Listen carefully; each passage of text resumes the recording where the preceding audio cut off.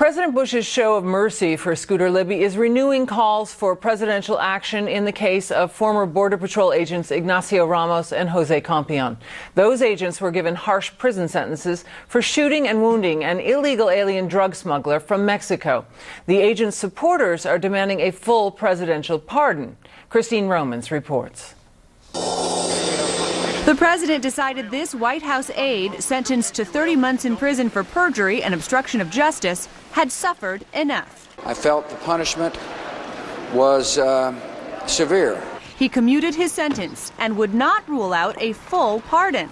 Has a felony conviction, a $250,000 fine, 2 years probation, and basically has lost the way he has built a living in his entire life. That is a pretty significant punishment.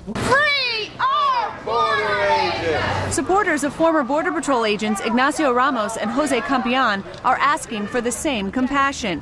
Ramos and Compean are also convicted felons. Their careers also over. They are serving sentences of 11 and 12 years for not following protocol and shooting a fleeing illegal alien drug smuggler in the buttocks. Clearly, if Scooter Libby deserves a commutation, I would hope that the White House on this July 4th, tomorrow, would fully pardon Compean and Ramos. Ramos has already been beaten up in prison by some of the inmates who recognized him as a Border Patrol agent. I think they've been punished enough.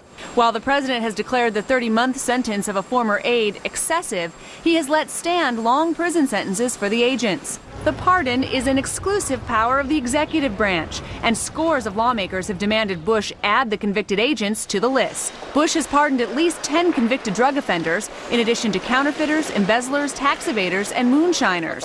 President Clinton pardoned 396 criminals, most famously fugitive financier Mark Rich and his own brother. This president's father was judicious with pardons, only 74, but Reagan pardoned 393. Among the 382 Ford pardons, one was for his predecessor, Richard Nixon. President Bush is being assailed by Democrats for commutation of Libby's sentence, just as Clinton was criticized by conservatives for his pardon of Mark Rich. And as only befits the Beltway, Scooter Libby, Kitty, was once a lawyer for Mark Rich in Washington. Thanks very much, Christine Romans. Well,